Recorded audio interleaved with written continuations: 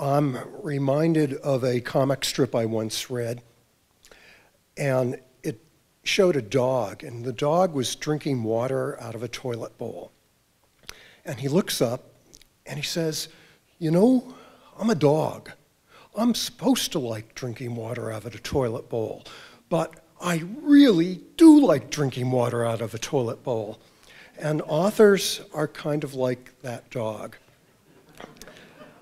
We're supposed to be grateful to audiences like you for showing up, but I really am grateful.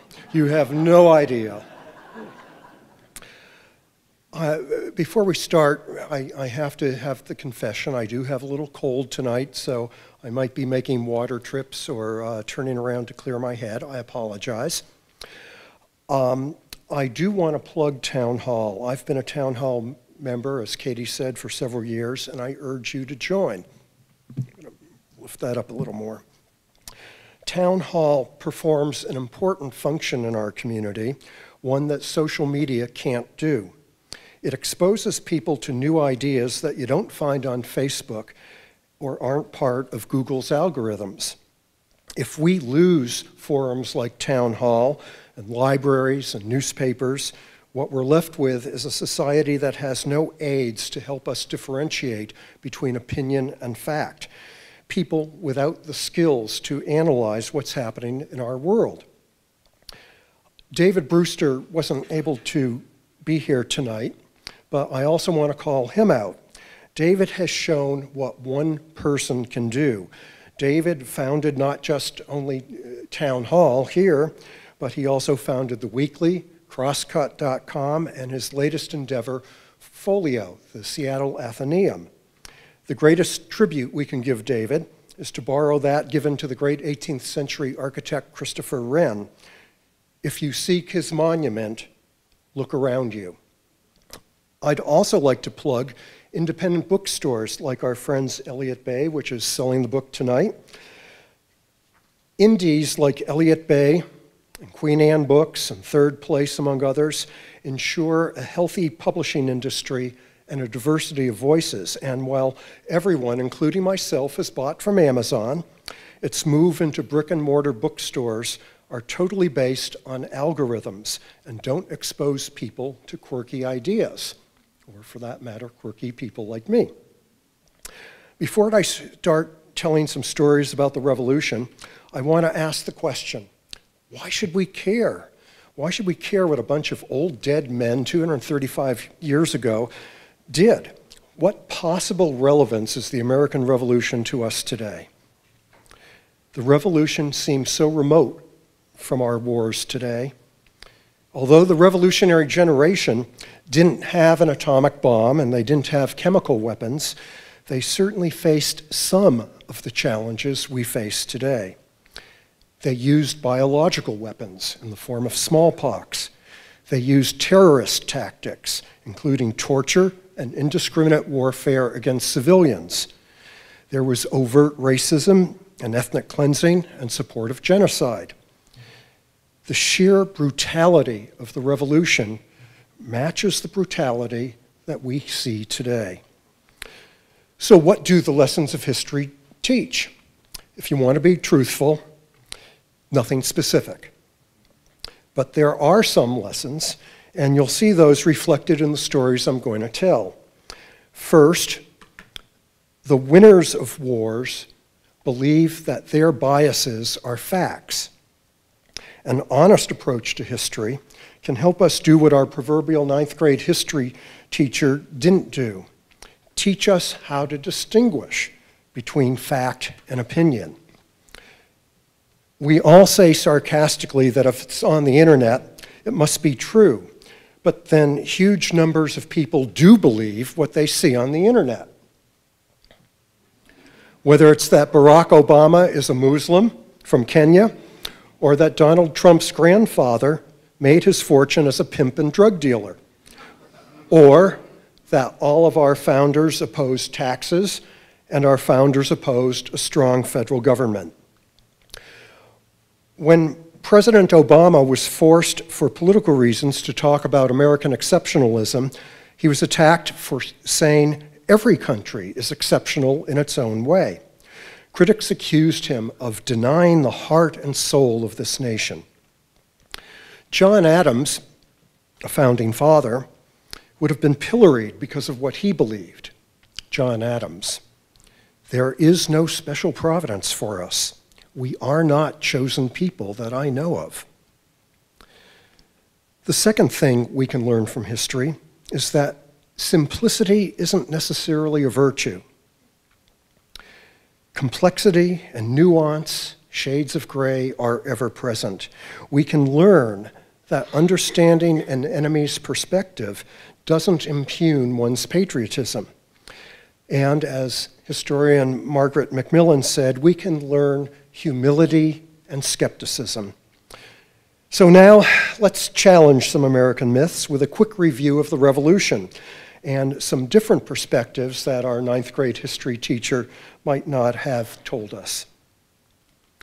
The Revolution, of course, was the war with Washington, Jefferson, Franklin, and Hamilton, but not Abe Lincoln. Abe Lincoln came along 7 years later.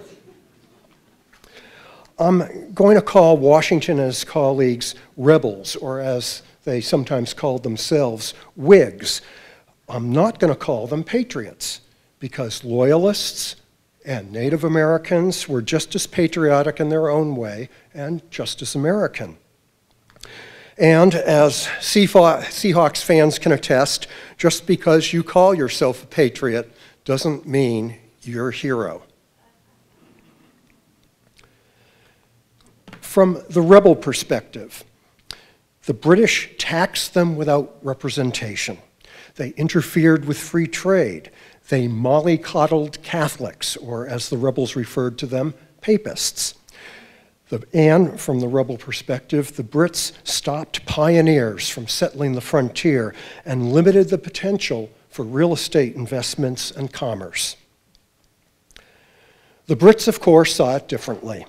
They saw terrorism and torture, freeloading colonists refusing to pay for their own defense, rampant illegal smuggling and trading with enemies, disrespect for private property, disrespect for law and order, and stealing land from sovereign Indian nations with whom the British had signed solemn, sacred treaties. The insurgents used social media, including the 18th century equivalent of Facebook and Instagram, to attract people to their cause. The rebels were brilliant propagandists. Some of their social media tools were propaganda pictures. I'm sorry, I went one too far. Were propaganda pictures like these. This is the Boston so-called massacre. Pamphlets and the innovative committees of correspondence. Now, we all know that the war began in Lexington and Concord, Massachusetts, when rebels resisted British troops who were on a mission to capture terrorists and seize their weapons of mass destruction. The rebels chose Washington as their commander. Now, we all know the picture of Washington on the $1 bill. He looks like our grandma. But he was really a tough hombre, both physically and mentally. He lost too many battles to be considered a great strategic general, but he was arguably the most brilliant political general of our time, of all time for that matter. His surprise attacks on Trenton and Princeton, New Jersey, rank right up there with the North Vietnamese Tet Offensive during the Vietnam War as important political victories. Washington was also a great judge of talent and had enough self-assurance that he didn't feel threatened to surround himself with people who were a lot smarter than he was. He was also a great land speculator, one of the great land speculators in American history, probably greater than Donald Trump. He mostly used his wife's money, or to paraphrase our friend John Adams, would Washington have ever been commander of the Revolutionary Army if he had not married a rich widow? This is Martha, of course.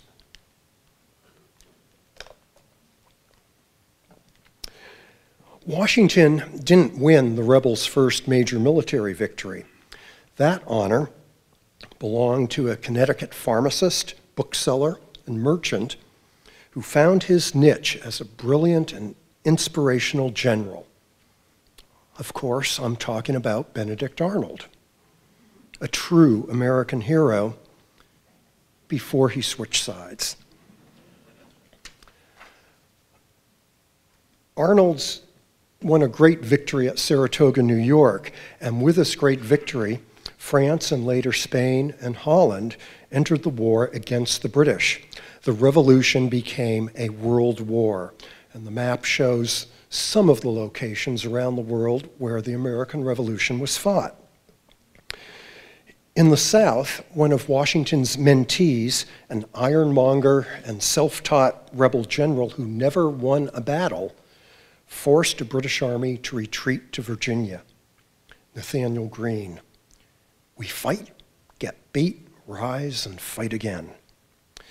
Katie, Greene's wife, was incredibly hot and smart. She attracted men, including Washington, wherever she went. It ran in the family. Ben Franklin, who was in love with Katie's aunt, was frustrated because Katie's aunt refused to sleep with him. Franklin, your favors come mixed with the snowy fleeces, which are as pure as your virgin innocence, white as your lovely bosoms, and as cold. But I digress. We can talk more about Katie Greene in the Q&A if you want. The main British army was in New York City, but the Southern British Army, forced into Virginia by Greene, gave the American rebels and their French allies an opportunity. Now, going after the British in Virginia wasn't Washington's first choice. He obsessed about a joint French rebel attack against the British in New York City. But the French insisted that it was either Virginia or nothing. You've probably seen this famous picture of Cornwallis surrendering to Washington at Yorktown. It hangs in the US Capitol. Except it wasn't Cornwallis who surrendered the army. It was his second in command, Charles O'Hara, who you can see in the inset. And it wasn't Washington who received the surrender. It was Washington's second in command, Benjamin Lincoln. And O'Hara wasn't walking. He was on horseback. The British victory at Yorktown was a French victory. It was made possible by a French strategy, 2 French fleets, French siege engineers, French artillery that pounded the British, fought largely by French soldiers, Marines, and sailors who outnumbered their American rebels allies 4-1. And it was set up by a French expatriate named Lafayette, who commanded a small rebel force that had shadowed the British army in Virginia all summer. During the siege, rebel troops captured one of the major British fortifications. The French took the other. It was a victory financed by French money that paid, armed, clothed, and propped up the rebels. And it was French diplomacy that ordered its commander-in-chief to publicly defer to Washington without overtly giving him any authority. But Yorktown didn't mean the war was over. If anything, it meant the war expanded around the world as the British realized they couldn't defeat the rebels without first defeating the Allies. Now, I'm going to tell you some of these stories in a few minutes. I'm not going to be sequential, and I hope you won't get upset because I won't be throwing a lot of battles and dates and names out at you. But first, let's go back to the South.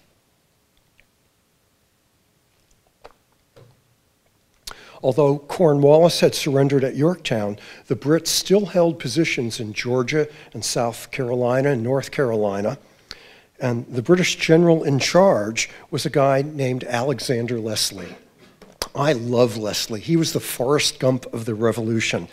He seemed to be everywhere. When he took command at Charlestown, South Carolina, we know the city today as Charleston, home of Boeing's non-union shop. Leslie was 51 and had been in the Army since he was a teenager. Leslie's wife had died 2 decades before the Revolution, just a year after giving birth to their only child, a girl. More on her later. In 1768, Leslie, I have Washington on my mind, in 1768, Leslie was assigned to the garrison in Boston. He stayed in America for the next 15 years, a fellow officer. Leslie is a genteel little man, lives well and drinks good claret. A female friend. He is an amiable and good man, the father of his choir and the soldiers, who all look up to him with respect and affection. Even a Boston newspaper publisher, who are hard to impress, conceded that Leslie was brave, sensible, and polite. But, of course, his relations with Boston didn't stay cordial. To use a Vietnam War analogy, it was white boots marching in a yellow land, although in this case, it was red coats marching in a land where you didn't know who your friend was and who your enemy was, not unlike our current situation. In February 1775, Massachusetts residents loyal to the Crown reported to the British that anti-government insurgents were collecting those weapons of mass destruction, cannon, in a blacksmith shop in Salem, a wealthy seaport about 5,000 people just north of the city. Now, we've all heard of Salem because of the witch trials. The witch trials happened a couple of generations before. The witches were long gone. Leslie, then a colonel, was ordered to take 250 men and make a surprise raid to seize the cannon in Salem. Of course, if the rebels couldn't keep a secret about the cannon, the Brits couldn't keep a secret about 250 men headed to Salem. Suffice to say, there was a standoff.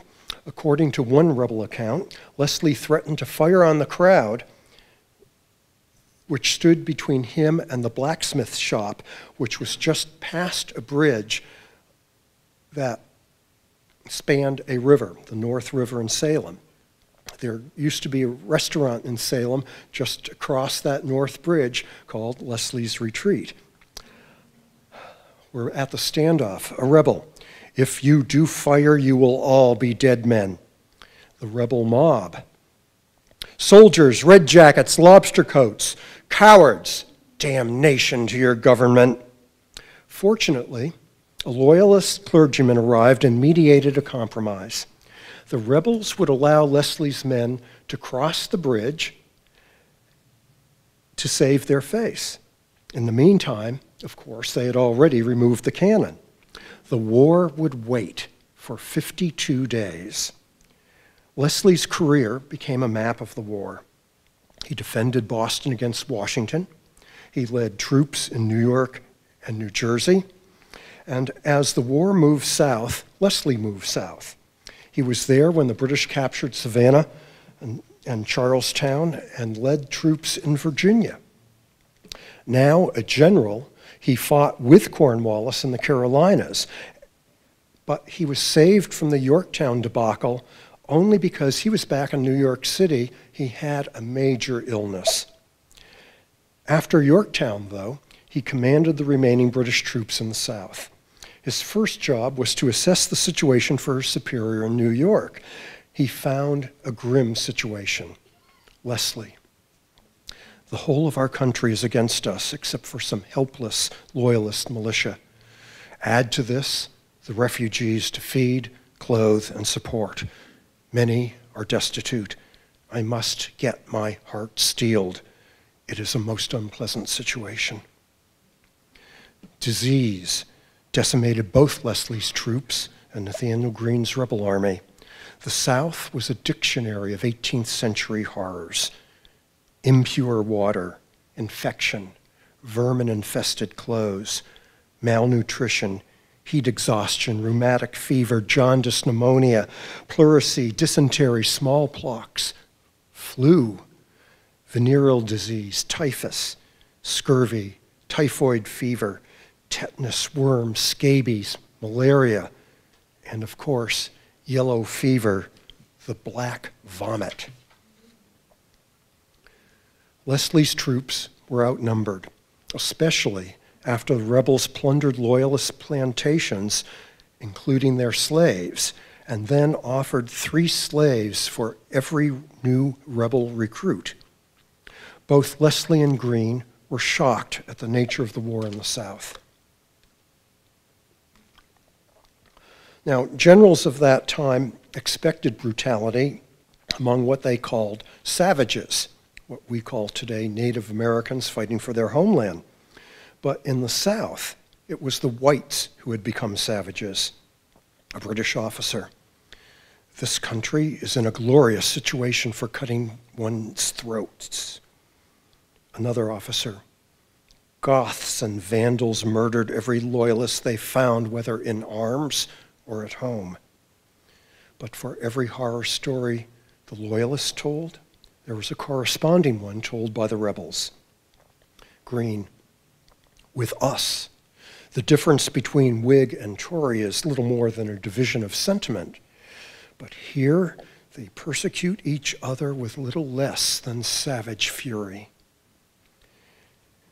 John Marshall, a rebel soldier and the future Chief Justice of the United States, not a favorite of the Tea Party these days, summarized it this way: "The war in the South was a war of extermination." This was not what Alexander Leslie had signed up for. He begged to be relieved of command. Leslie: "From sickness and accidents, by falls and dislocations, my health is unfit to stand the summer. The perplexity of the problems related to Loyalist civilians is so much beyond my abilities to arrange that I declare myself unequal to the task. From morning to night, I have memorials and petitions full of distress. My mother is going into her grave and only wishing to see me. My only daughter refuses to be married until I return. My country has got her full share of me." His commander shed crocodile tears. "Tough luck," he told Leslie. You stay for the duration." Leslie eventually evacuated more than 4,200 Loyalist Americans and nearly 7,200 African Americans, some of them slaves belonging to Loyalists and officers, but most of them promised freedom in exchange for fighting for the British. Leslie: "Those who have voluntarily come in under the faith of our protection cannot, in justice, be abandoned to the merciless resentment of their former masters." We'll leave the South now and talk just briefly about some of the other theaters of war and a few of the heroes and goats. The war shifted to the Caribbean. The Caribbean was the great prize of the war. It wasn't the colonies. And the Caribbean was where the money was, the equivalent of late 20th century oil money, except their oil was sugar.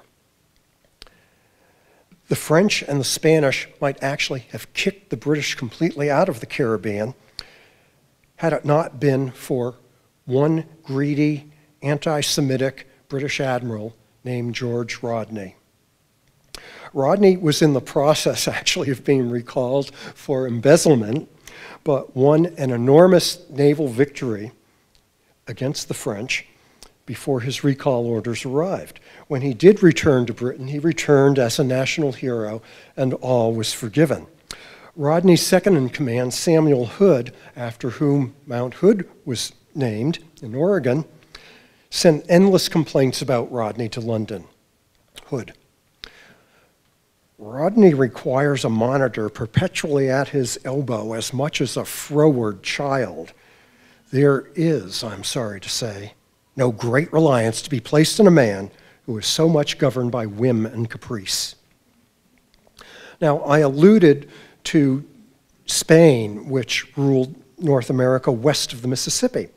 Spain didn't really want to enter the war, largely because it didn't trust American rebels, because Spain saw how the American rebels had invaded Indian territory, and they were afraid that they would be next if Britain didn't win. But the French said, "We'll take Gibraltar from the British and give it back to you. Spain had a right to be concerned about an invasion from the rebels. It's just that it was a generation later, and Andrew Jackson, who's on our $20 bill, who led the invasion. Gibraltar brought Spain into the war. France said, we're not going to end the war until we give you back Gibraltar. Spain hated the British presence in Gibraltar, which is on the Spanish mainland. It was a thorn in Spain's side then, and it's still a thorn in Spain's side. This is Spanish propaganda picture from just a couple of years ago. No, the Spanish in the 18th century did not have fighter jets. French and Spanish army and navies besieged the Brits at Gibraltar. Everybody's familiar with Gibraltar, the Rock of Gibraltar. One of the Prudential Insurance used to have it as their logo. The British were really well entrenched there. A French engineer came up with some amazing new technology, wooden ships that wouldn't burn if struck by British cannon.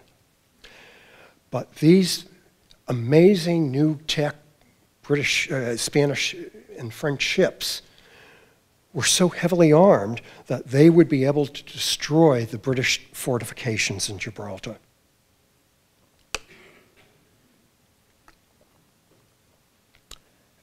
And this new technology worked for about a day. Then the ships burned to a crisp. Meanwhile, the British defense at Gibraltar held, just as it did during World War II. The British general, George Augustus Eliot, had, as they say, a personality. And I might add, he is not the same Eliot that they named Eliot Bay after. That was a different Eliot. A colleague. Eliot is singular and austere in his manner. Others called him sour and intractable. He never ate meat. He never drank strong liquor. He lived chiefly on vegetables, puddings, and water. He was a strict disciplinarian. He even ordered soldiers' wives flogged for buying stolen goods. His officers chafed under him.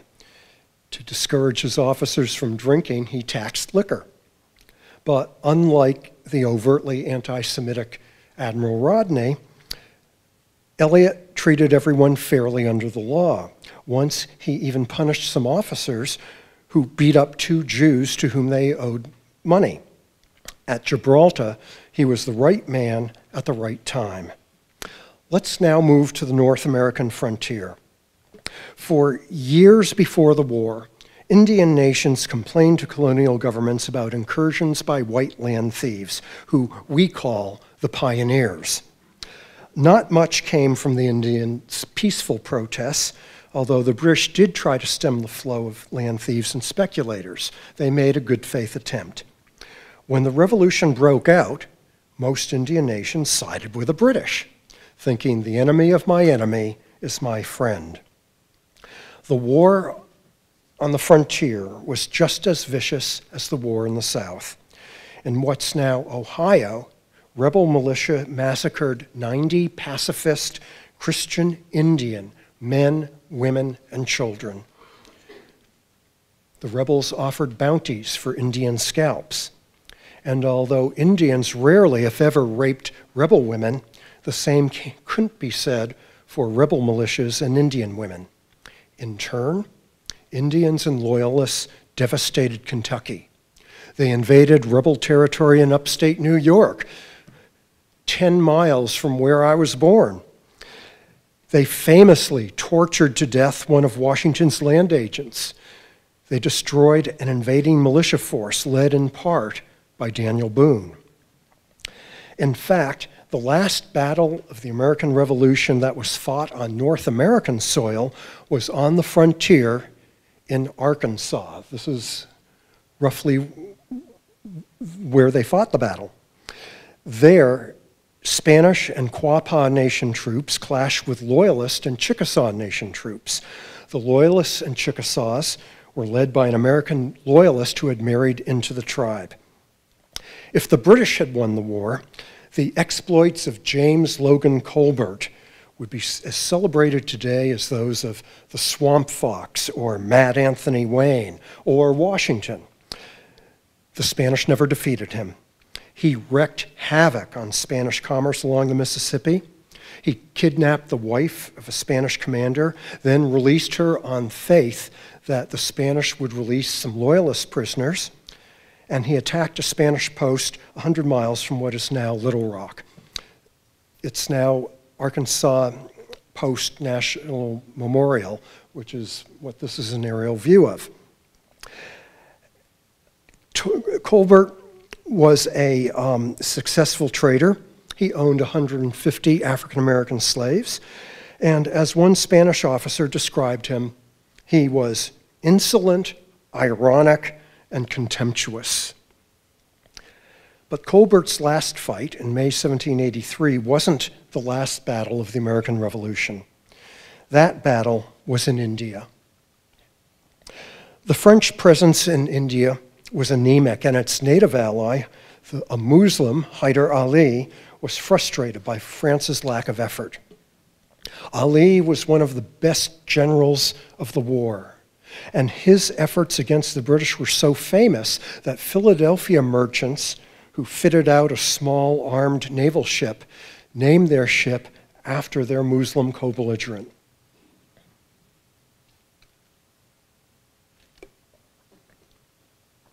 A British official.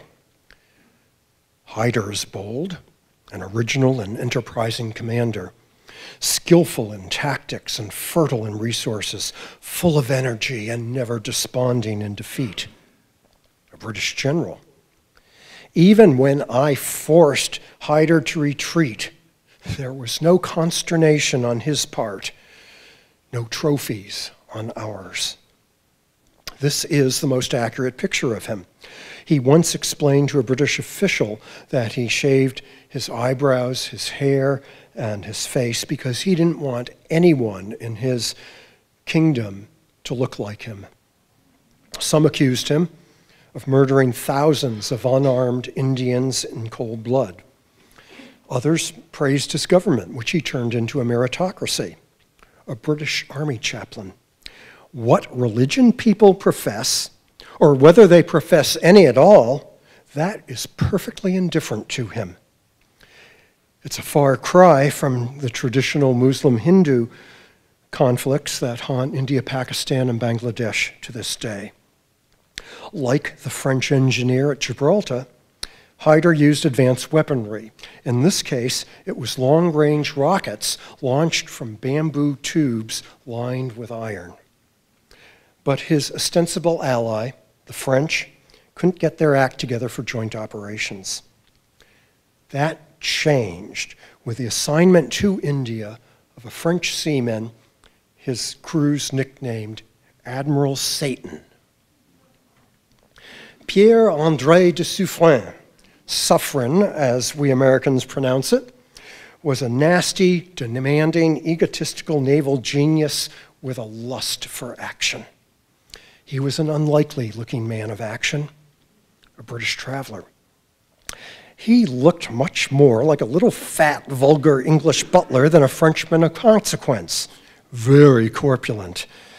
He was in slippers, or rather a pair of old shoes, the straps being cut off, blue cloth breeches unbuttoned at their knees, cotton or thread stockings, none of the cleanest, hanging about his legs, no waistcoat or cravat, a coarse linen shirt entirely wet with perspiration, open at the neck, the sleeves being rolled up above his elbows as if he was going to wash his hands and arms. Despite his obesity, Suffren is as quick and as light as any midshipman. He fought 5 major battles off the coast of India and what is now Sri Lanka, and he fought them to either a draw or a victory. After one battle, he met and strategized with Hyder and did what any ally should do, cooperate. Hyder. At last, the English have found their master. Here is the man who will help me exterminate them. Hyder was also impressed by Suffren's capacity to inhale spicy Indian food. Suffren was equally enthusiastic about Hyder. Suffren, if we had known how to deal with him from the start, we could have had him do anything we wanted. My only cunning in dealing with him was to use none, and to tell him always what was strictly true. Sadly, for the French and Mysoreans, Hyder died from natural causes before the last of Suffren's 5 great battles. That last battle started on British terms. The British surrounded a French army in the town of Cuddalore on the southeast Indian coast. They were blockaded by the by the British Navy on the sea, and besieged by a British army on the land side.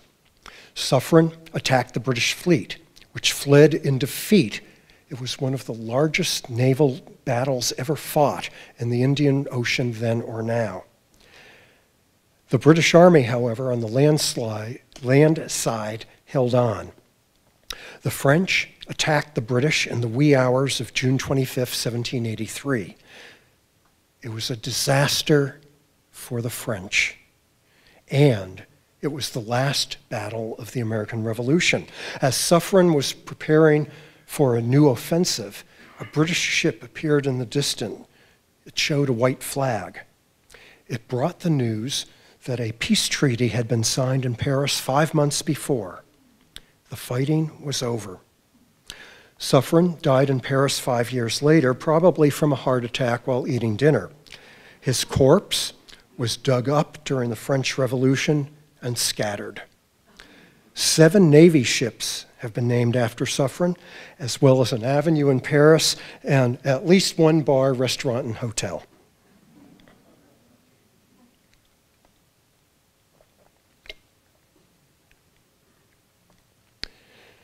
Although the last battle of the Revolution was in June 1783, there was still a British army in New York City.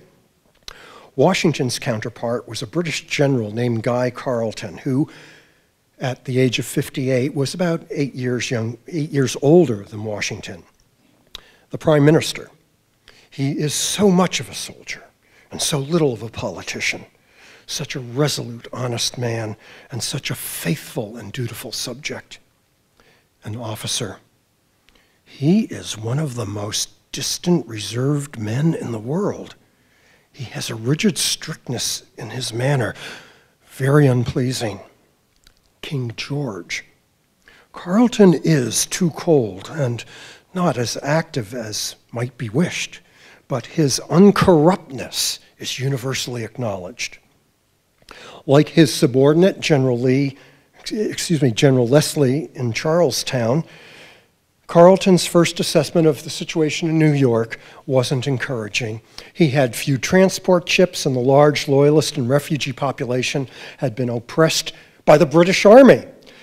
Admiral Rodney had called that British Army in New York a long train of leeches. Washington and his rebels also frustrated Carleton. Washington insisted that he could make no decisions about what could be defined as civil matters. Carleton asked him for clarification. Carleton, am I, sir, to apply to Congress that persons appointed by me may be admitted to conferences in Philadelphia? Or can any deputation be sent by Congress here to your camp for this purpose? Or will you undertake to manage our common interest?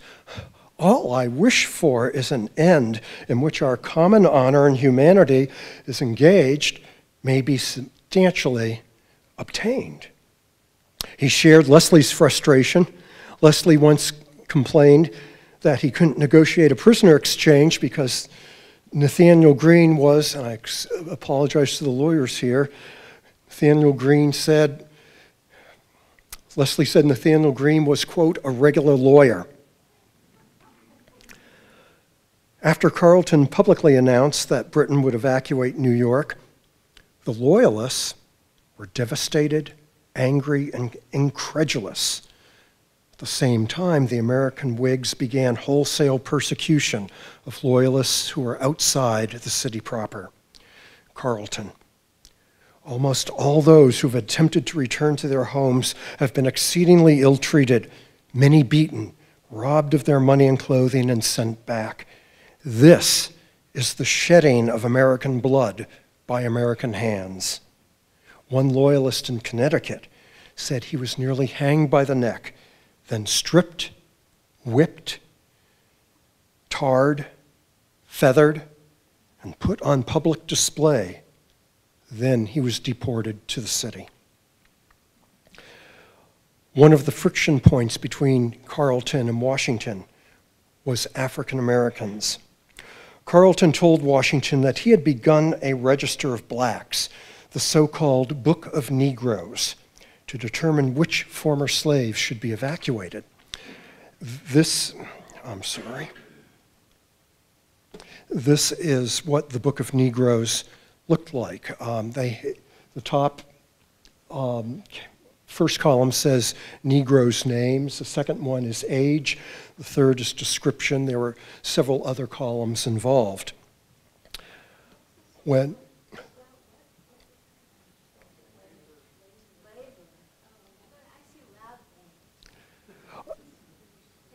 We can come back to that if you want. When Washington heard what Carleton was doing, Washington absolutely went ballistic. He wanted all escaped slaves returned, not evacuated. Carleton refused to back down. Carleton, I had no right to deprive them of that liberty I found them possessed of. Eventually, throughout the United States, the British preserved the freedom of upwards of 20,000 former slaves. An unknown number of thousands of others escaped on their own.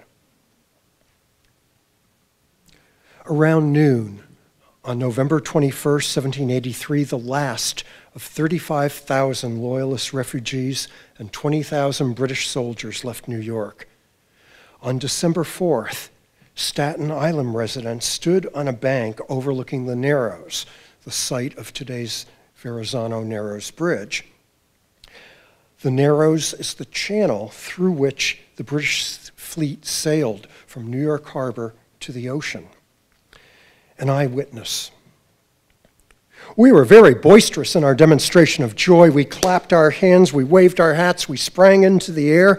A few others indulged in gestures which, though very expressive, were neither polite nor judicious.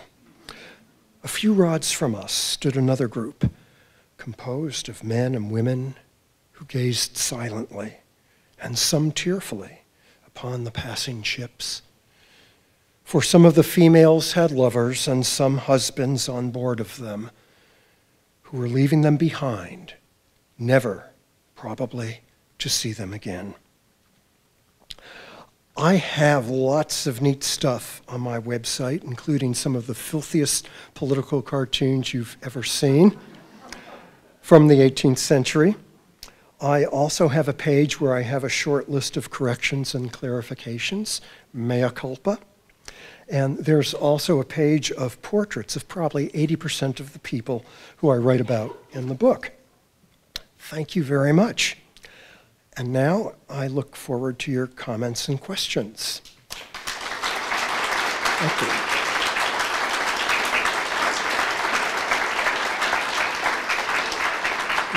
Now I'll please the flight attendant. There are 2 mics, unless you want to. So just reminding you that there are 2 mics on either side of the stage. You have about 15 minutes for questions, and just to keep them brief and concise and in the form of a question so we can get to as many people as possible. And I apologize, because of my cold, I might have to ask you to repeat them. So how do you apply all of this to the wars of today and how to possibly stop the wars of today? I think the important thing is to separate fact from opinion, to not get wrapped to not wrap ourselves up in the flag so much that it blinds us, to have humility, to be skeptical. You know, one might say that the terror during the French Revolution was supported by the population, even though it was indiscriminate killing. We need to look at the terrorists today and understand them. It doesn't excuse the brutality, but if we just, as some candidates have said, we'll just carpet bomb them, that's not separating fact from fiction. It's not looking at it critically. It's not putting ourselves in our enemy's shoes. We don't have to be sympathetic to them, but we should try and understand them better and less with the rhetoric. You want that mic? Okay. Hello, Don. You mentioned the role of the French, very broad shoulders in terms of aid to the rebels. They were involved themselves with a little revolution. They were. Shortly after. And it's my understanding that a lot of the money that they, from some perspectives, considered was poured down the rat hole in the Americas was not available to do more equitable things in France. Maybe you could talk a little bit about the downside from French perspective. Not sure all the money the French poured down the North American rat hole would have been used to alleviate the woes of the population in France. But I think it's fair to say that we helped bankrupt the royal government in France. And France supplied us with arms and ammunition and money even before they came into the war. Some of the cannon that the British were trying to capture at the time of Lexington and Concord had found its way from the Caribbean and French colonies in the Caribbean and paid for with French money. And during the French Revolution, of course, America, the then United States, had a lot of mixed emotions. And it was an open question of whether we would go to declare a formal war with France. We were already fighting revolutionary France, the so-called quasi-war, or spend our time going to war with Britain. John Adams was able to turn the population against the French revolutionary government, the XYZ affair, for those who want to look it up. James Madison got us involved in the War of 1812 with the British. Everything is shades of gray. How are the British and French troops supported with food stores, and were they just absconding as they went? The British controlled a lot of the ocean. So they got supplies from the Caribbean. They got some other supplies from Europe, but mostly the British had money. And much to Washington's frustration, the British paid fair price for goods that rebels smuggled across the lines. And of course, there were parts of America that were just devastated from foraging by all the armies.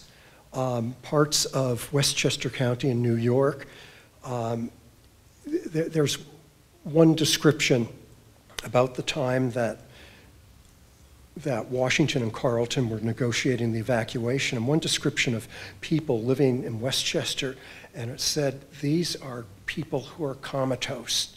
They sit in their houses and they don't say anything. They're shell-shocked. They've tried to hide their food. There is no food. There are accounts of the devastation in the South where plantations were plundered. Cows taken. In fact, one of the last battles of the Revolution in the South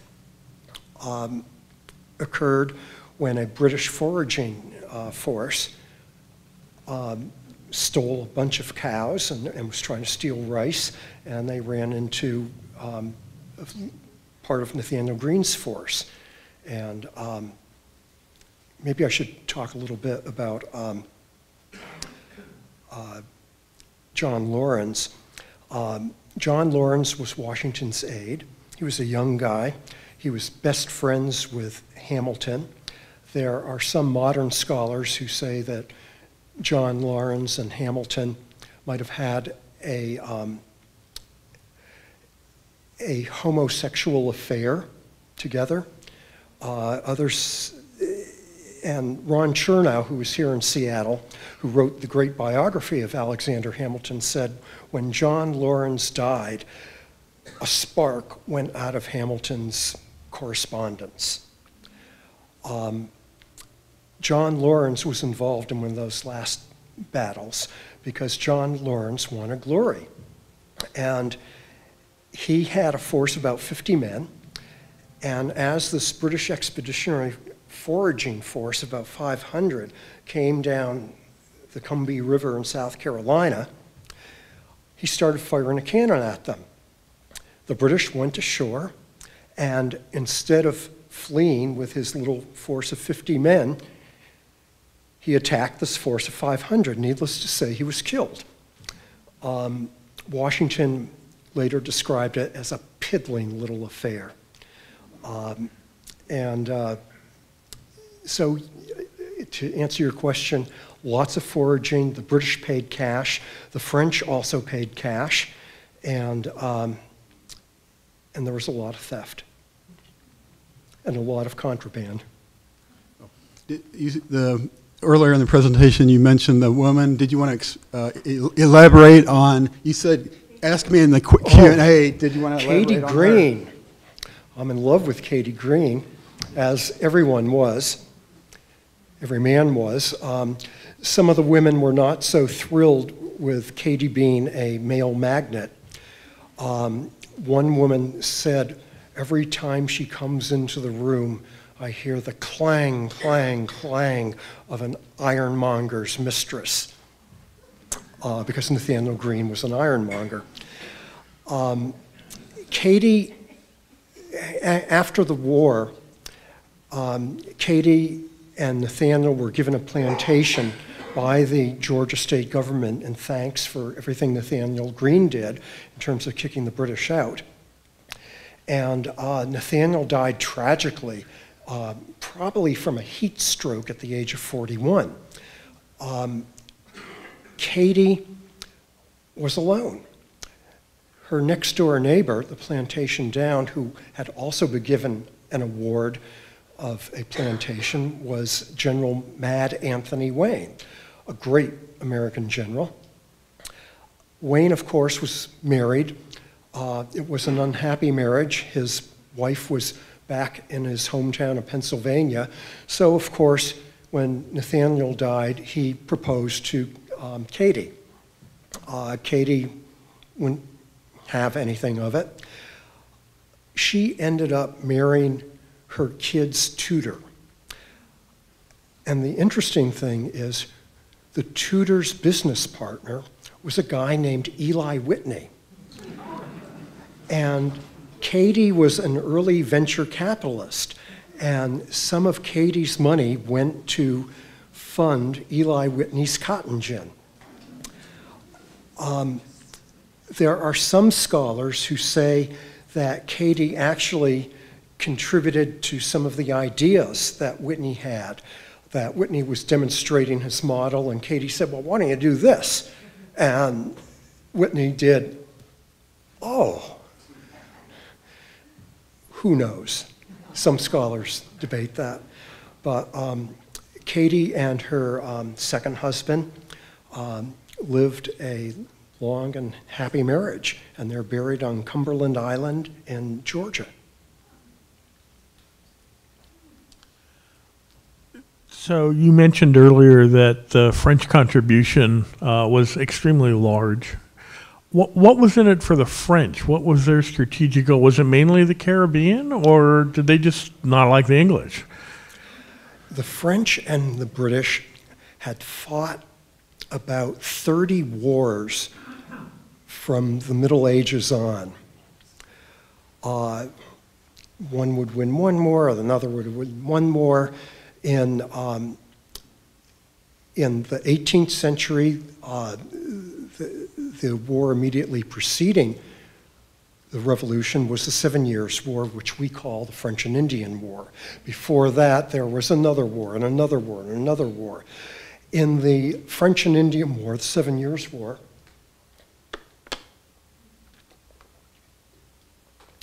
the French got kicked out of North America, save for the little island of Saint-Pierre and Miquelon off the coast of Newfoundland, which they were able to negotiate as a fishing port. If the French could be assured that this rebel American army was a real thing, then maybe the French could get North America back. Plus the Caribbean. The French had, the history of the different islands in the Caribbean is the same kind of history. One year they'd take one island, the next year they'd take another island.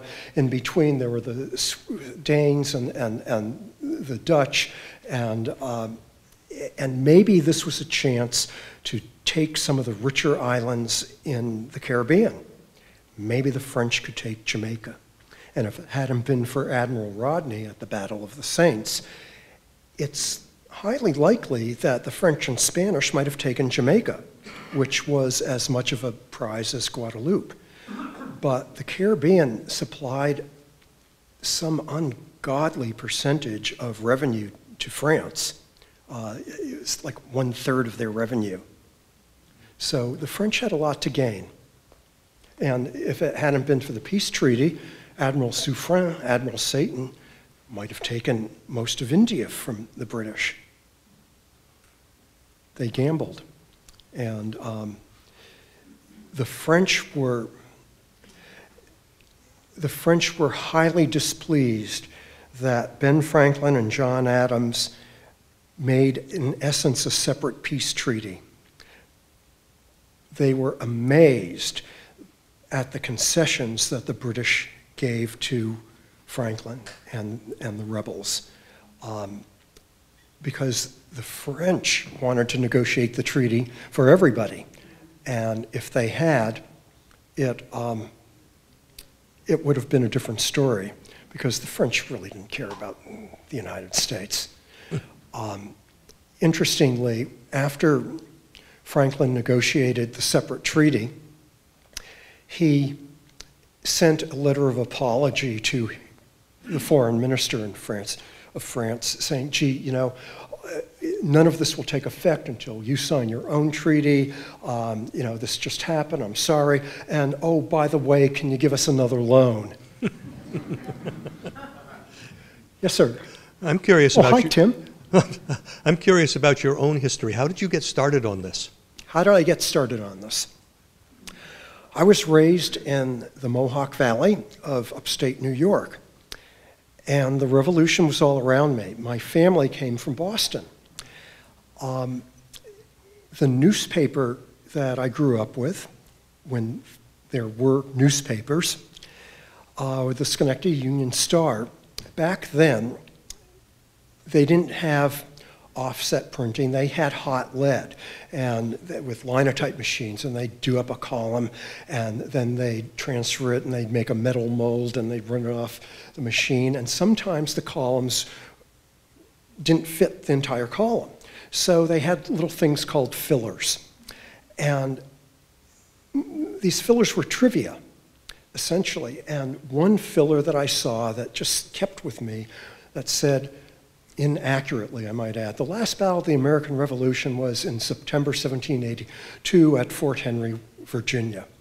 Well, that was inaccurate, but that little thing stuck with me. Plus, I just grew up with the revolution in Boston and upstate New York, and there are two kinds of people in the world. There are Civil War people and there are Revolution people. There are Washington people and there are Lincoln people. There was no Civil War in Boston. I was a Washington person. Yes, sir. Could you answer a Civil War question, perhaps? I can try.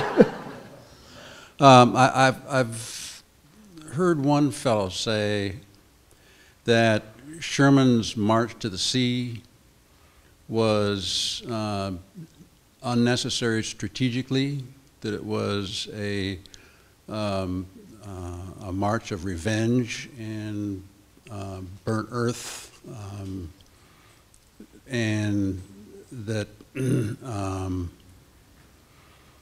the amount of raping and pillaging that went on was horrendous, that it was totally uncalled for, basically. But in school we grew up with the idea, with hearing that Sherman was this big hero that basically took the heart out of the South and began the end of the Civil War. What thought might you have on that? Not much. All I know about the Civil War, I learned from C-SPAN and from a biography of William Seward, whose statue is in Volunteer Park, written by Walter Starr, who very kindly said nice things about my book. The one thing I remember from the C-SPAN episode is that Sherman lost the war of Southern revisionist propaganda, but I am no expert on Sherman. Well, what did he mean by Sherman, Southern revisionist propaganda? That Sherman was actually fairly moderate in what he did, and it was a very controlled action, unlike, you know, oh, they're raping, and the Union soldiers are raping and pillaging me, but I am not an expert. Yes? Hi, Don. I'd like you to describe your research methods and where you found some of your juiciest stuff. I'm sorry. Describe your research methods and where you found some of your juiciest items. Thank you. I couldn't have written this book 10 years ago. It used to be that scholars would spend years and years and travel to libraries around the country. You're asking about research. Yeah. And travel to libraries around the country and camp out there and look at original documents and all of that. Thank goodness for digitalization. Mm-hmm. A lot, if not most, of the Founding Fathers' papers are on a National Archives University of Virginia website called Founders Online. It's really fun to look at, and if you're a teacher, this is a great resource for your kids to get primary sources. Every book that's ever been written in the world seems to be on WorldCat, which is, those of you who have hung out in libraries before remember the volumes of the Union catalog that the Library of Congress printed, every book that they had. Well, now it's in an online free database called WorldCat, including the Seattle Public Library and University of Washington, Seattle University. They're all part of that. One 18th century book I wanted to get, it was a British translation of a French finance minister pamphlet. So I went online, I saw from WorldCat that the University of Michigan Library had a copy. I went back online to the Seattle Public Library.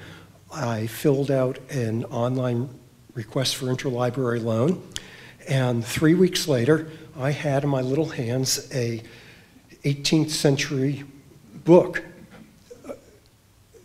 Just amazing, just amazing. $5. Interlibrary loan. and Google has digitalized a lot of stuff, as has Internet Archive. This book could not have been written 10 years ago, at least not by me. Anything else? Okay, well, thank you very, very much.